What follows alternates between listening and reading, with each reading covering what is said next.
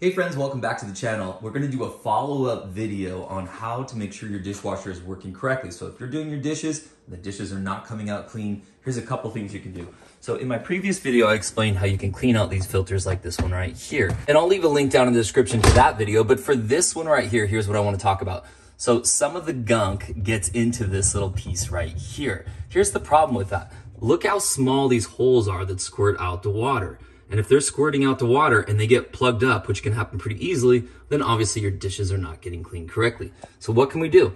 Well, this one right here has these little pieces. See this little triangle sticking out here? And it has those that we can just kind of turn. So if we just do a little quarter turn, it pops right off. And then we're gonna clean this up a little. We can already see a little bit of gunk here. When I turn it over, see that? Look at that stuff in there. Obviously no water, or at least not much is gonna get out of there. So this one's clogged up. This one's clogged up. This one right here looks like it's clogged up. This one looks like it's clogged up. So I'm gonna use my little poker tool here, and I'll put a link to these down in the description if you want to get something like this. We'll clean these up. We'll try to run some water, some hot water, and we'll try to push some water down in through these and see if we can get some of this gunk to come up through this hole here. So here we go.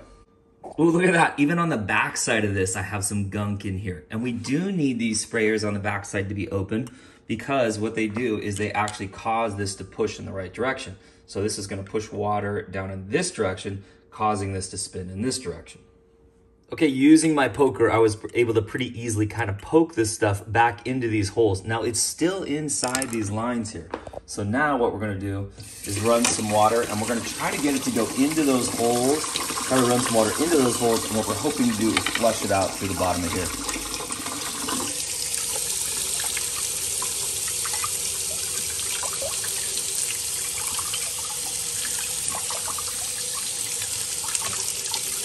Next, I'm gonna run some water into this hole right here and just see if we can flush it a little bit. So we kind of fill it out, turn it upside down, dump it out, back and forth. The other thing we can do is run a little bit of water in here and we can make sure that it's coming out these holes. So we can kind of watch the different holes, make sure that they are unplugged and that we have water coming out of them. Let's see if we can get it out.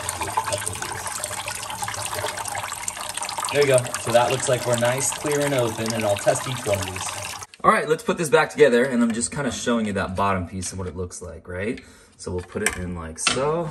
Goes right on there.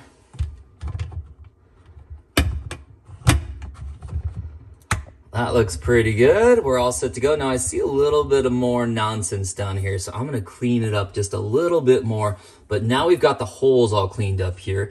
Again, double check your filter. Make sure this filter right here is cleaned up. And look down in the description down below. I'll also put a link at the end of this video so you can see that. You do those two things, cleaning out all these holes, making sure your filters are clean, your dishwasher should go back to working like it did when you first bought it.